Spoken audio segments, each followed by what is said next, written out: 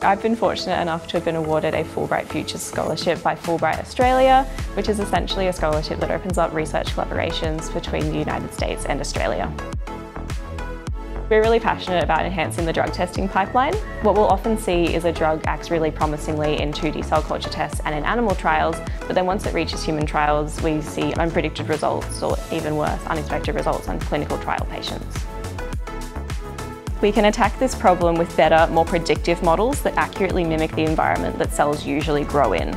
That is, we can use microfluidics to generate organs on a chip that act very similarly to tissues in the body due to physical cues, biological additives and the environment that they're grown in.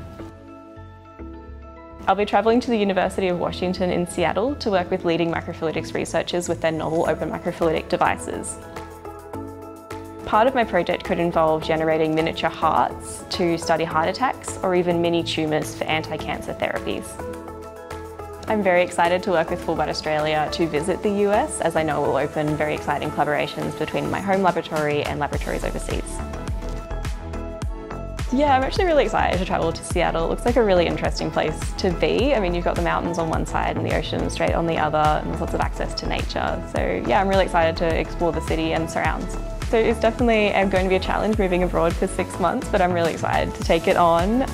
The most important thing I probably need to pack is some warm clothes. I know Seattle can get quite chilly, especially earlier in the year, so it'll be quite exciting to kind of experience that weather. It's quite different from where we are now.